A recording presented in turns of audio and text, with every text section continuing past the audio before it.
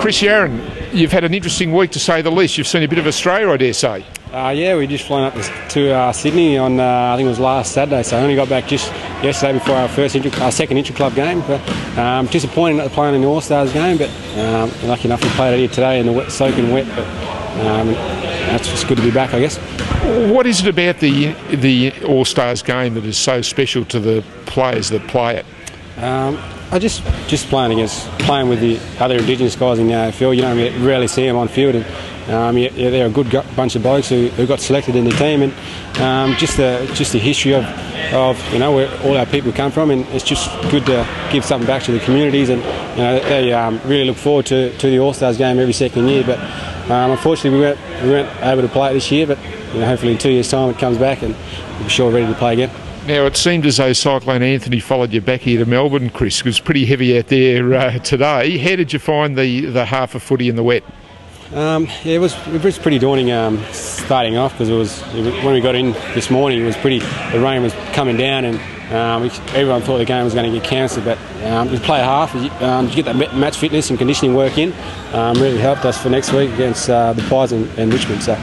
And we noticed that you've been playing the first two Intra-club games on a half-back flank. It's a new role for you. How are you enjoying it, and is it likely to be a role that you'll follow through this year? Yeah, as long as I defend first and attack second, I guess I'm going to stay on the team, I guess. And half-back's a really good position for me, I reckon.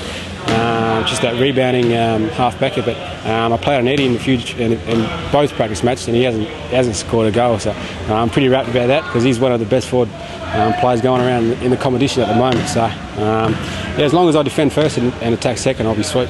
Is that why Eddie's been a bit quiet around the place this week? No, not really. I really haven't given him much talk about it, but he's a good player, and it's hard to stop him if he's on song. So.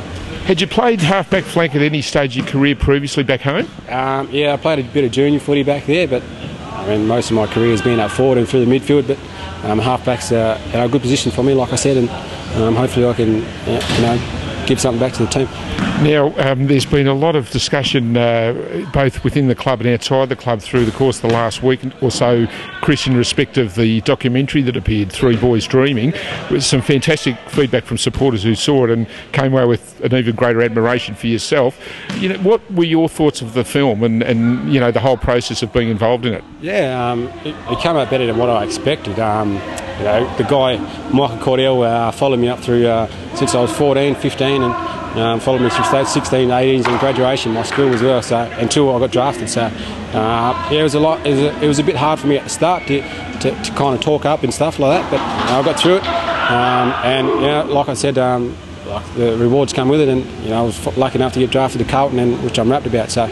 And for people looking on, I think they'd probably get a better understanding of what it takes for a young bloke to come through and play at senior AFL level. It's a long, hard road, isn't it? Yeah, certainly. You look at the other two boys on the documentary, just pretty much just gave it away, and this is something that I wanted to do, and I wanted a good career out of it, and so I'm coming in my third year now, so and I'm rapt to where I am now, and look, unfortunately for the other two guys, they could have made it as well, but they had different paths along the way and different situations, but.